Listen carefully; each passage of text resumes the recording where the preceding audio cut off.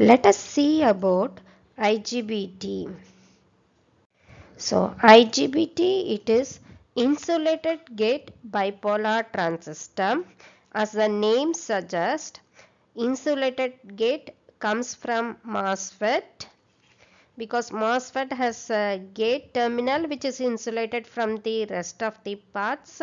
So this helps MOSFET to have high input impedance, so which in turn simplifies the drive circuit. That is the major advantage of a MOSFET. And this second part comes from the bipolar junction transistor BJT.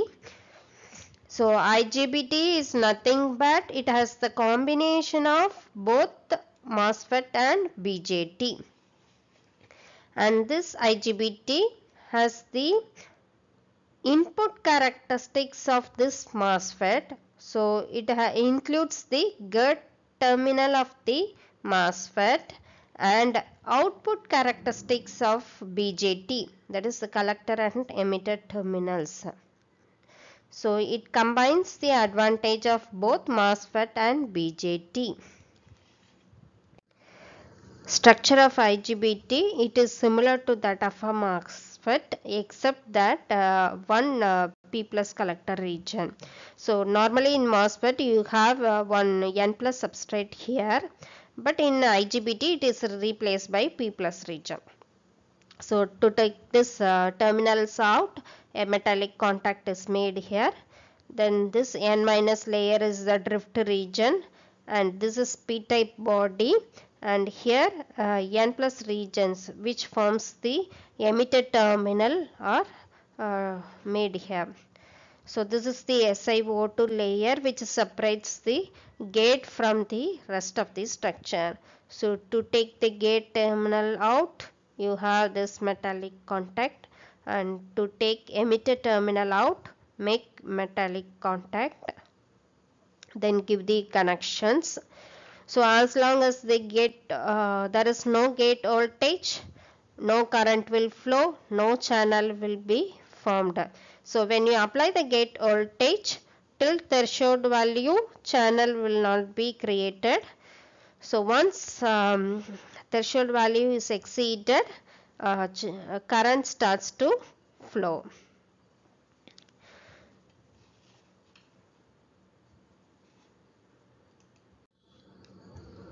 So in a MOSFET you have a parasitic transistor, and it will be usually represented by an antiparallel diode. Similar to that, in IGBT you have two transistors because you have NPN. So this is one transistor, another one is PNP. So two transistors are there. So this structure where the two transistors are connected back to back is actually a thyristor. So with that we have studied in a SCR two transistor model. So the problem of the thyristor is that if it goes into latching state, it will create a problem because it is not possible to turn off a latched thyristor. So in the design of IGBT, this is made sure that this thyristor does not enter into latching state. The steady state characteristics of IGBT. So first is the transfer characteristics, which includes the combination of input and output parameters. So this is the IGBT. So input terminal is gate, or this gate emitter voltage is the input parameter, and output parameter is the collector current. So you plot the graph between these two. So as you increase the gate voltage till threshold value, there will be no collector current. Once it exceeds the threshold value, current will increase. So this characteristics is similar to that of a MOSFET.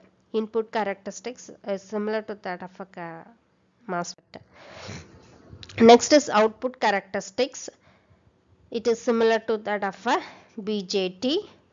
So we can see that here the controlling parameter is voltage. So it is a voltage control device. So you have three regions: active region, saturation and cutoff region.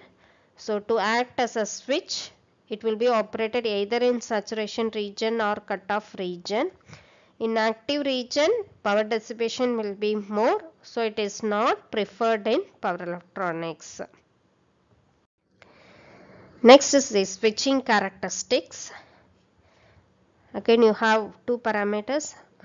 Voltage, this is the input voltage, and you are drawing for output current and output voltage. So as you apply the input voltage, so the voltage rises slowly. So till threshold value, actually no current will flow. So till threshold value, current will be almost the leakage current only will be flowing. So once it exceeds the threshold value, current will increase abruptly and it reaches its final value IC. So that is given by the delay period and rise time. So this is the total turn on time. So as the current increases, voltage has to reduce. So this shows the voltage curve. And this is the conduction period. And after that, when you remove the gate pulse, voltage starts to discharge slowly, and till it reaches the threshold value, current will be there, or current will slowly decrease from 100% to 90%. So that is the delay period. So off time delay period. Then after that, during TF1, that is the fall time 1, current falls from 90% to 20%. And for during fall time 2, it falls from 20% to 10%. At the same time, the voltage starts to build up. So this is the switching characteristics. So off time has 3 time intervals. Safe operating area give you the limits under which you can operate the device safely. So IGBT has two safe operating areas, that is for under forward bias condition and under reverse bias condition. So if you see the forward bias safe operating area, so it has three limits. This is the forward voltage drop limits, this is the power dissipation limit, and this is the voltage limit. So this is given by the on-state resistance of the device. So if you operate in this region, the drop may be very high due to the on-state resistance. So it is normally preferred to operate within this area. And these seconds indicates the pulse width. For a lower pulse width, you can have a higher region. And reverse operating area, so these are dV by dt limits. So if it is a low value, you have more area, and as the dV by dt increases, your area has to reduce for safe operation.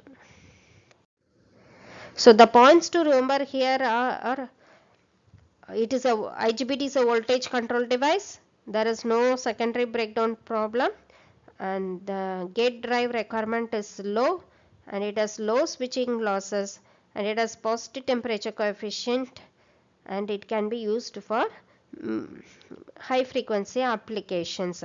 But it is lower than that of a MOSFET but higher than that of a BJT. And in most of the application nowadays, IGBTs are replacing BJT, though it is costlier than BJT. So these are some of the references. If you like the video, do subscribe to Read Electric Vehicle. Thank you.